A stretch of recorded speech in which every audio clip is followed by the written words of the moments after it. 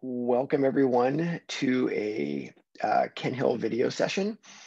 And this video session has been spurred on a graph that I put up on social media.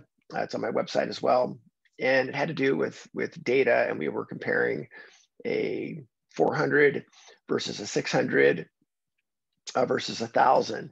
And it's pretty cool to see it, but of course there's so much information available in that data. So what this video is about is showing people how we look at data and how we use data when training riders. So there's a ton to unpack here, and I'll do a separate video on that 400 versus 600 versus 1,000.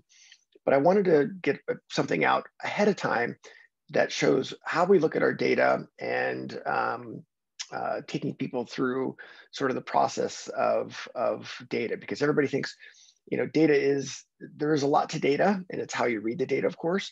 But a lot of people think, oh gosh, I have to have all this data, it's throttle and brake and all those things. And we'll kind of dive into that as well. So when we look at data, first thing that we're going to start off with is we can simply use GPS speed. And GPS speed tells us so many things about what's going on with the rider. But of course, when we use GPS speed, it's just like anything else. We also have to have a good reference to be able to compare it to. And I want to start off with that.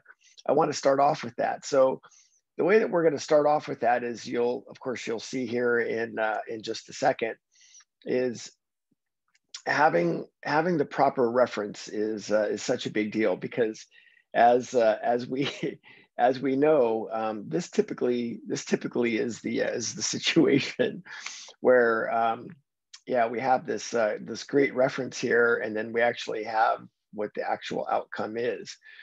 But if we don't have that proper reference, we don't have anything to compare it to.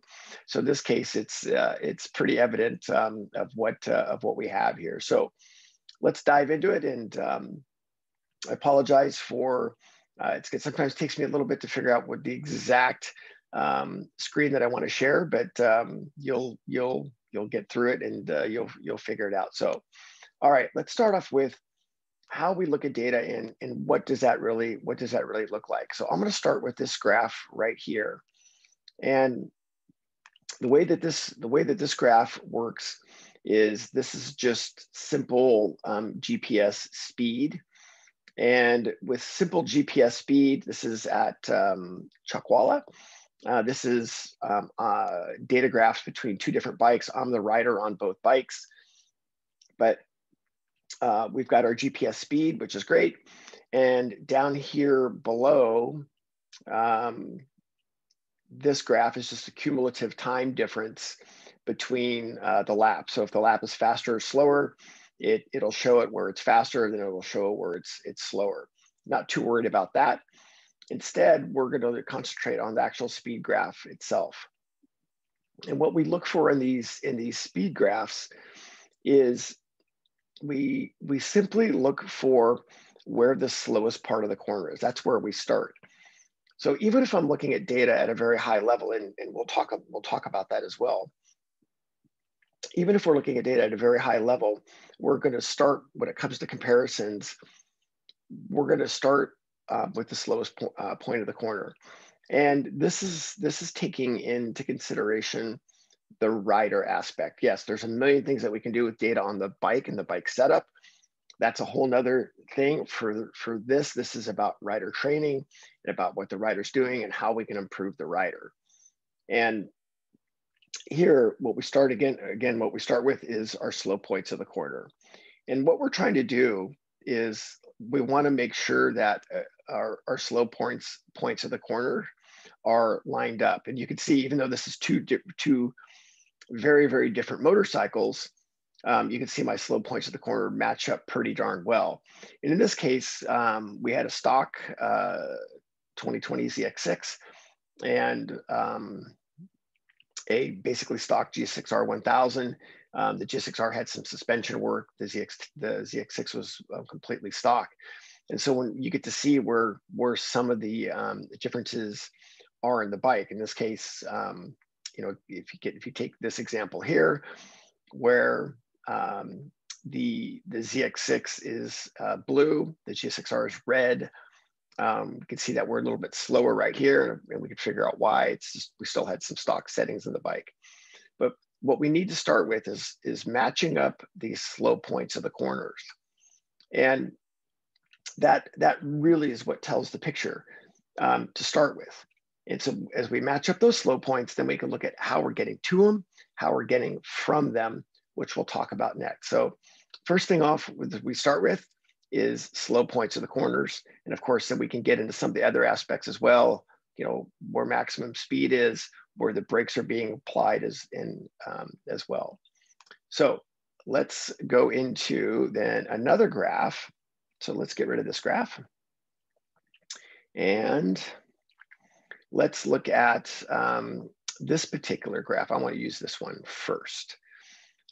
And this is a graph where a client that we had was riding with us and said, there's no way that I can go any faster. I'm going as fast as I can. And there's no way that you're actually kind of like going slower at the slow points than I may be. You know, I feel like I'm completely on the edge. So this particular graph has got a couple things going on with it. First of all, the GPS speed is in this graph here. Let me clear that out. GPS speed is in this section. And with the AIM software, you can actually, they've got an algorithm built in here for essentially decel and acceleration as G-force. And so that one, this graph just has that one. And you'll see some things that really mimic. So when we first look at this graph, you can really see how the slow points don't match up. So, you know, why do we look at bike placement as being the #1 thing in the fundamentals, right? Why is bike placement the #1 order of the sport? Because we can do all sorts of things, but if we don't line up where the bike has to be, it makes it so we add consequences. We try to go quicker. So in this case here, you can see how far off the bike placement is with the reference lap. And it's pretty far off where the rider here is actually getting direction much later. And of course, if they're getting direction much later, they don't want to accelerate. So that's why the acceleration suffers. So a great example of the reference lap gets the bike slowed and pointed earlier so it can accelerate for a longer period of time and do it safer as well. And you can actually see how you can start to dive into this. You can see how this graph looks, where in this case, the rider starts to accelerate and realizes, well, maybe I'm getting to the edge of the track, and actually backs off the acceleration and then goes to it again. And you can see that in multiple places where the rider doesn't have direction, starts to accelerate, and has to wait for direction to come. So we could literally chop 10 seconds off this rider's lap time. It doesn't mean they don't have the skills. They don't have the bike in the right place. So this is why when we can look at these graphs and understand where the bike placement is. And we can take that a few steps further where, for instance, we know that they've overslowed, they've turned in too early, haven't used their brakes. When we see their speed graph stay flat. So in this case, you can really see it down here in the forces where they're just holding neutral throttle for a really long time because they don't have direction.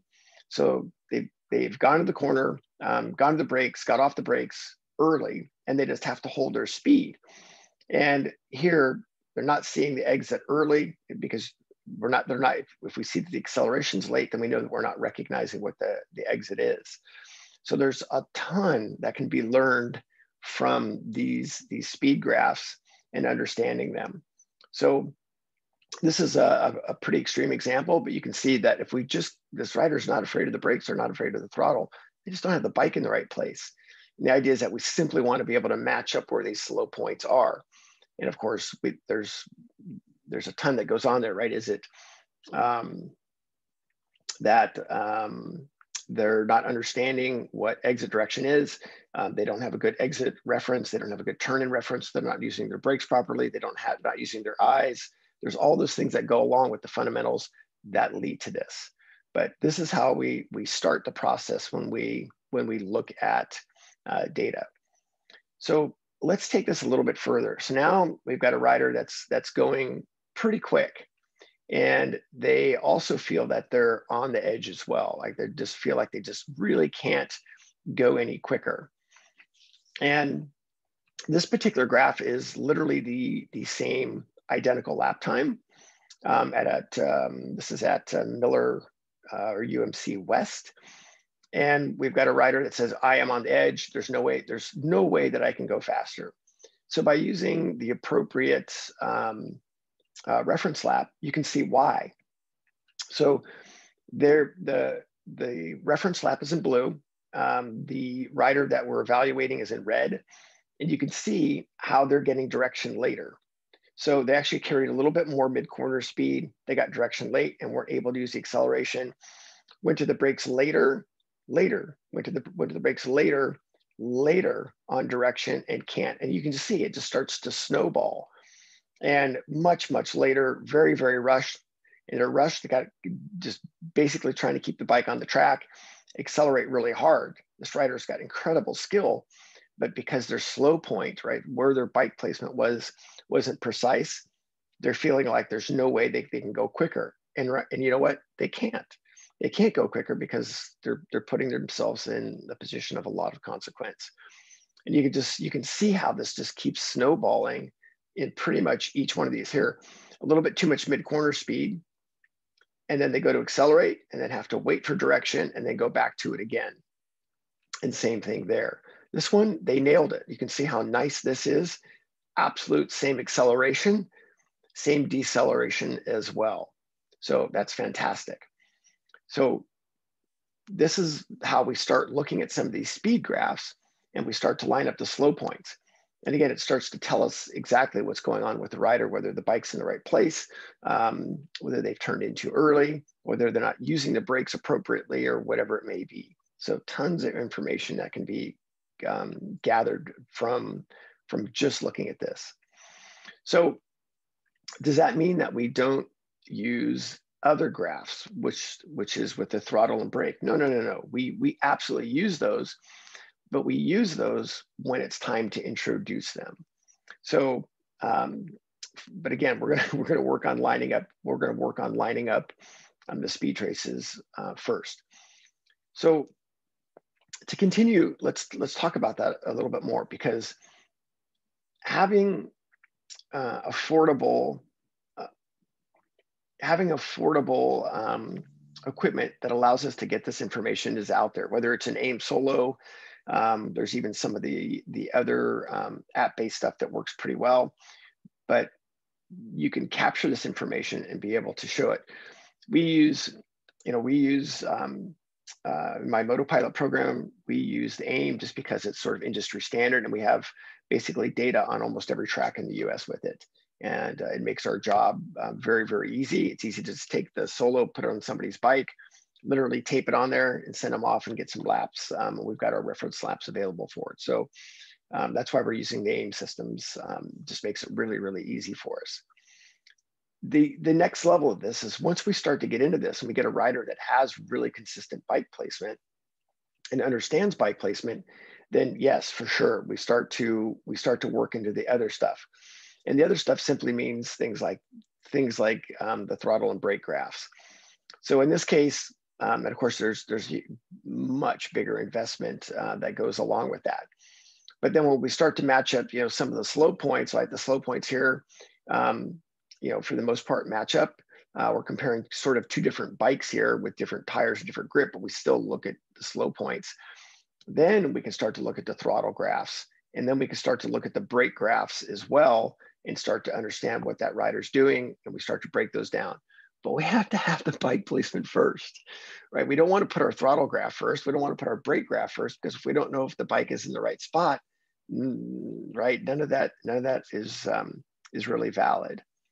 So, all right, to wrap up, I just wanted to do a quick video on how we look at GPS speed as our base source of information when it comes to data. And then we can bring the other points of data into play after that. So, all right, thanks for watching this one, and there'll be more.